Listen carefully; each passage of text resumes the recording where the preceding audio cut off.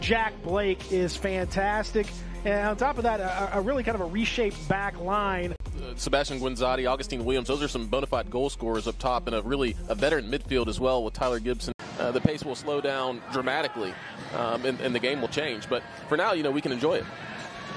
Good header in the box, cross back, kind of a back flick, and that is wide of the target. And yet somehow came out completely empty. Now great first touch there, and an opportunity in the box. Tulu, the tackle. It's going to be a yellow card and a penalty to Indy 11. Tulu, that opportunity. Blake with a good touch, and there was the opportunity. You saw Blake get to the ball first. Really struggled in the first 25 minutes of this match, and we'll see if Tyler Derrick can come up with something special. Blake. Boy, there's nothing you can do to stop that one. What a strike. 1-0, Indy 11. Shades of last week for both teams. Blake scored the first goal last week for Indy 11. To his right, and he went high, but Jack Blake just rifled it right over the top of him. You see, he just roofs this ball.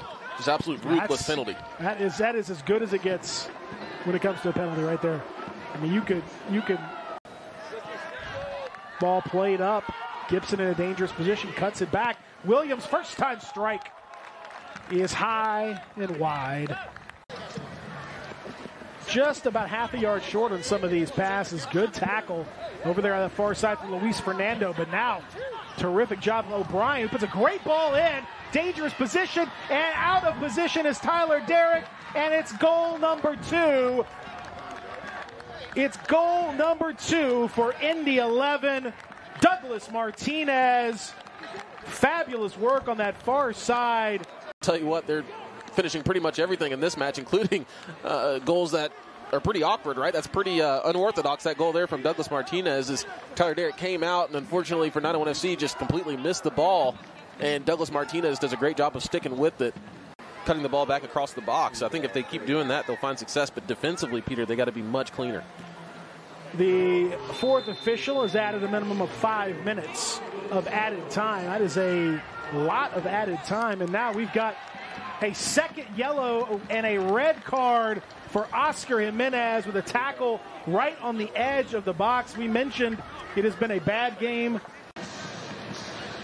Over to Santos. Santos, been a real bright spot in the second half. Cuts it in, right foot shot. Just a moment where it looked like maybe Ertl might bobble it a little bit, but he got it under control. Dangerous opportunity. Played forward. Collier, too high. Former 901 FC man trying to make it a Hakeem Ward. Long ball looking for the run of Dylan Borsak, who got there. And again, that header not necessarily where he wanted to be. 6 minutes of added time is going to be the call, and it gives you a little opportunity there. Now Borzak plays it to Nico Brett. Save made, but Ertl didn't know a lot about it. Low ball comes in. It's going to be hit again. Wild bicycle kick. It's a goal. Unbelievable goal. 901 FC.